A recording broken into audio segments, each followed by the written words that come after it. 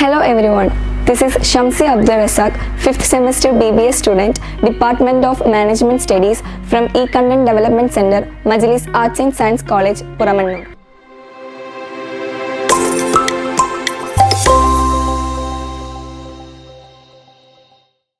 Today we are going to discuss about tourism.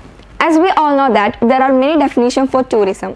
One such simple definition for tourism is that tourism is a travel for pleasure or business.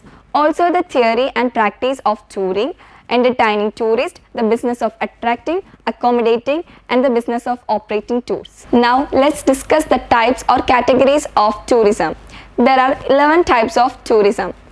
Leisure tourism, business tourism, medical tourism, cultural tourism, adventure tourism, wellness tourism, eco-tourism, wildlife tourism, sports tourism, religious tourism and other categories. Now let's briefly discuss about what is leisure tourism. In simple words, leisure tourism means free time or not doing anything. Leisure tourism includes a holiday with the following: leisure activities, relaxation, sports activities, visiting places of interest and local attraction, visiting friends and relatives, shopping for goods. Now let's discuss about business tourism. Business tourism itself says the purpose of it.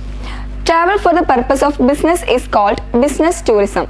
It includes 3 sections: trading on goods to be resold on a wholesale basis, conducting business transactions like visiting client, negotiation of contracts, and the last section says about attending conferences and exhibition.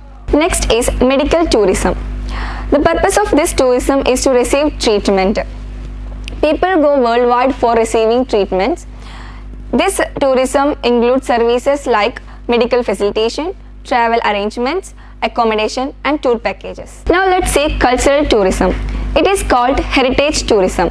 It includes lifestyle and history of people, art, architecture, religion and other elements. People come across from worldwide to India to see the cultural heritage, art, architecture and religion of our country. Next we can look at adventure tourism. It is an outdoor activity that generally took place in unusual, remote or wild areas. For example, in sea, mountain, river. One such locality for adventure tourism is Goa. Now let's see wellness tourism. It is one of the fastest growing international and domestic tourism. It includes massages, body treatment, facial treatment, exercises, weight loss programs, etc. Now let's see about ecotourism.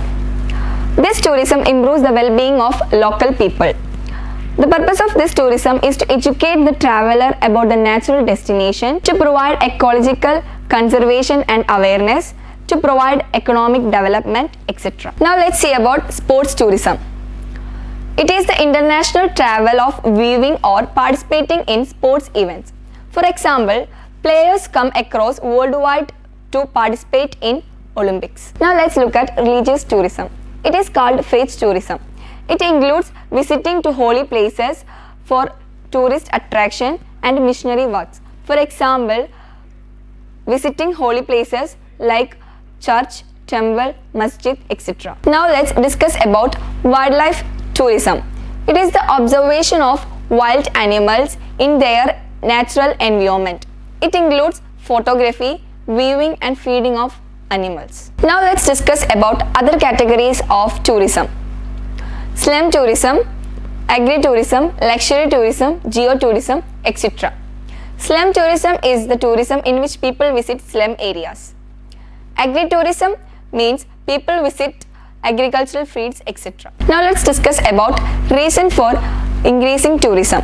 There are 6 reasons for increasing tourism. Increase in income, more leisure time, mobility, growth in government security programs and government benefits, growth of business, tourism motivation. Now let's discuss about the reasons of increasing in income. Disposable incomes are increasing and it allows more money for leisure travel. More women are entering into work. Nowadays, firms are hiring more and more women to the organization. There is a reduction in cost of travel. Nowadays, traveling cost is very cheap. We can travel by bus, train, bike or any other transportation. Now let's discuss about more leisure time. The another reason of increasing tourism is more leisure time. Today, organization focuses more on human rights and leisure in work. Employer provides employee a free atmosphere. There is an increase in pay.